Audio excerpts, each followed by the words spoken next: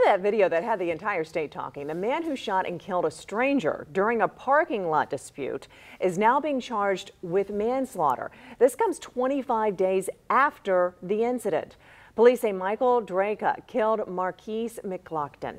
So the shooter wasn't arrested immediately after because the Pinellas County Sheriff said the homicide fell under Florida's Stand Your Ground protections. The state prosecutor disagreed.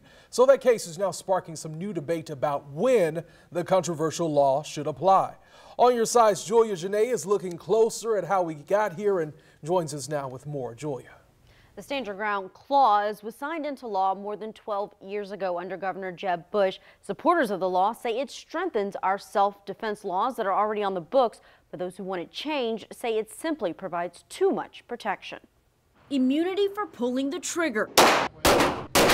Florida's Stand Your Ground laws have faced scrutiny since their creation in 2005. The statute removed a requirement to retreat or leave a dangerous situation if there's a threat. Before that, it only applied to someone in their own home. The latest criticism of the law comes out of Pinellas County after the sheriff there declined to arrest Michael Drake, claiming he was protected by Stand Your Ground. Authorities said Drake killed Marquise McLaughlin on July 19th during a parking lot argument. This video shows McLaughlin push Drake to the ground. Moments later, Drake appears to fire a deadly shot. The guy should have been arrested from day one. McLaughlin's family spoke publicly Monday after the state prosecutor decided to file a manslaughter charge against Drake. But when I got the news today, obviously I was happy. I was ecstatic about it, but you know, I'm just sorry that it took so long. Criminal defense attorney Curtis Fallgatter, who is not involved with the case, says the way McLaughlin appears to turn away from the fight will be a major legal factor. Threat gone. Obviously, the prosecutors thought the threat was sufficiently gone, and shooting someone when they appear to be walking away, why do you need to stand your ground when it's over?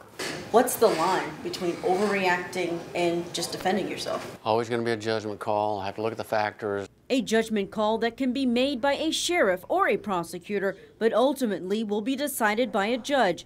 Fallgatter says those making the decision will look at whether the other person had a weapon and if it was reasonable to think that there was a threat. And you cannot resort to deadly force unless you are in a position where you believe you're in a situation where deadly force is going to be used or imminently going to be used against you or one of your loved ones that happens to be with you. Now on Friday, Florida lawmakers voted on whether or not to hold an emergency session to review the Stand Your Ground laws. That proposal didn't get enough votes to pass. For now, reporting from the studio, Julia Janae, First Coast News on your side.